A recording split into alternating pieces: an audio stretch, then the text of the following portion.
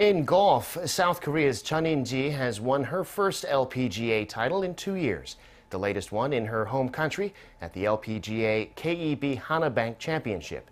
In the final round on Sunday, Chun finished with 66 strokes thanks to 7 birdies and just 1 bogey.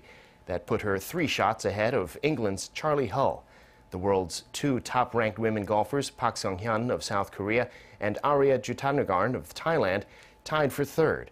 This was Chun's 3rd career LPGA win, and she is the 7th South Korean to win a tournament this year.